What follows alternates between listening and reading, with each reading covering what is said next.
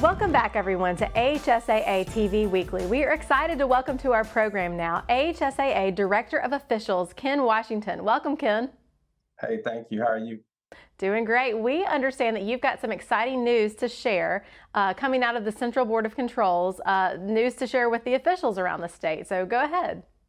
The Central Board just approved a pay increase, and they received travel. Officials have received travel as well, and we formed a task force and got some comparison numbers to our surrounding states. And right now we're number one in our Section 3, which includes South Carolina, North Carolina, Georgia, Tennessee, Mississippi, Louisiana, and Florida.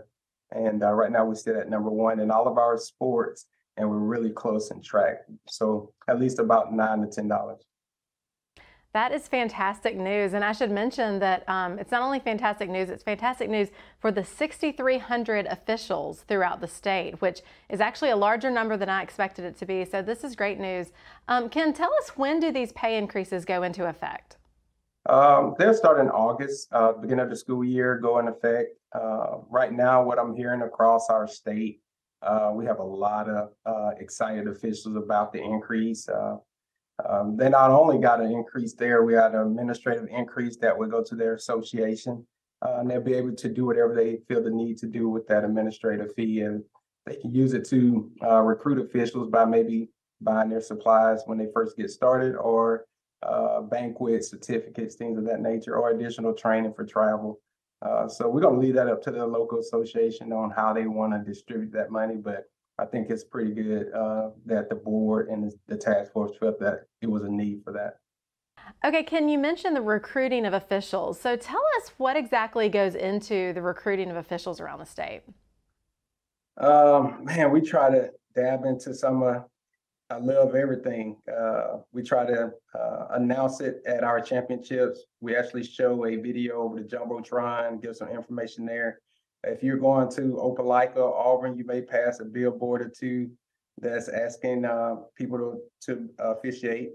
Word of mouth, of course, radio ads. I also go into universities and teach for an hour. And after teaching fundamentals of officiating, I try to get them to sign up, show them some fees and things of that nature. But we try to do a little everything. We don't try to stay in the box. We try to get outside of it. And right now we are in an increase of getting all the numbers up. So the goal right now for me is long-term goals right now is 10,000 officials. But if we can get to 8, that'll be awesome. Well, that is fantastic news. And, you know, Ken, you mentioned some of the advertising that goes on around the state, and I've seen it not only through this show, but just organically. I've seen some things around the state, and I always find it fascinating that part of what you use to recruit officials is speaking directly to fans about how their behavior affects the recruitment of officials. And, you know, I think we realized, you know, through COVID, what the meaning of essential services, essential people in our lives are. And as much as we all love high school sports here in the state of Alabama, those officials are essential to our enjoyment of sports. There has to be officials for there to be sports. And so talk a little bit about fan behavior and how that plays into you know, your goal to recruit more officials.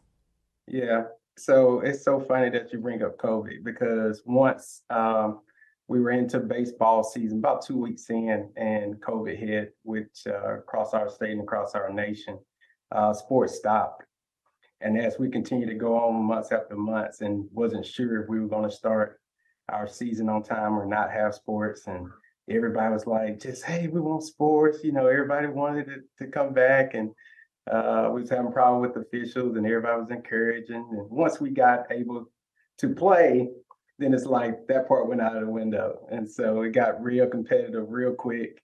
And I'm a father of 2, so I know how I like my kids. They're not athletes, but when they do something, I'm like, she should be out front, or he should be doing this, or, you know, we just want the best for our kids. And the parents get a little bit, go across the line a little bit.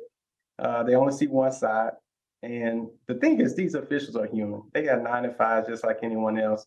And a lot of them are just trying to help out. And it's unfortunate that some of them get ran off because they are there to help out. And if they're not going to be appreciated, then why do it? And for the money that they get and get berated, they just don't feel like it's worth it. Well, I'm glad we could cover that because I do think that's so important. We thank you for everything that you're doing there at the association to recruit and retain these officials so that we can enjoy the sports that we love. We're excited to help spread the news about this pay increase because, of course, that will help in recruiting some new officials there as well. But we especially just thank you for your time being here with us today. All right. Thank you guys for spreading the news for us. We always appreciate you. Sure. And we'll be right back after this on AHSAA TV Weekly.